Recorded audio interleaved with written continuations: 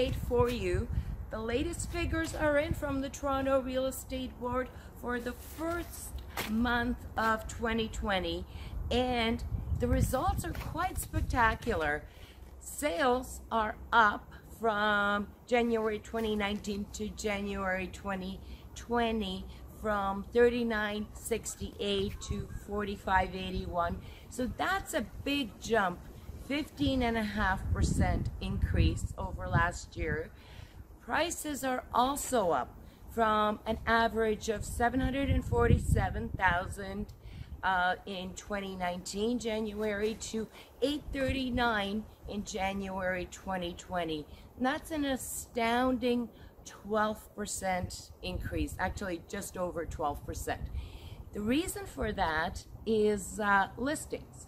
Listings are down from almost 12,000 a year ago to about 7,700 this year. So that's a 35% decrease in the amount of available properties for sale. So what we're continuing to see is a trend from the last part of 2019 with much increased demand, much more sales, and a greater price appreciation.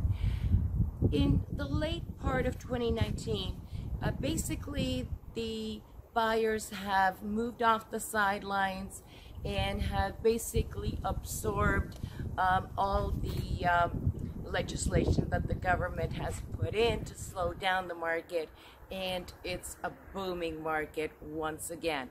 So predictions for 2020, as the market rebound continues, as long as the supply stays low, we're going to continue to see huge multiple offers, bidding wars in the choicest neighborhoods, and more price appreciation.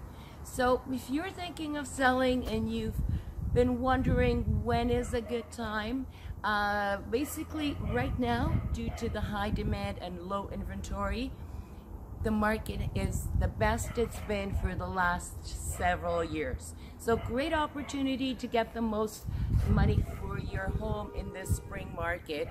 If you'd like to know more, or if you would like a custom market analysis of your property, just give me a call.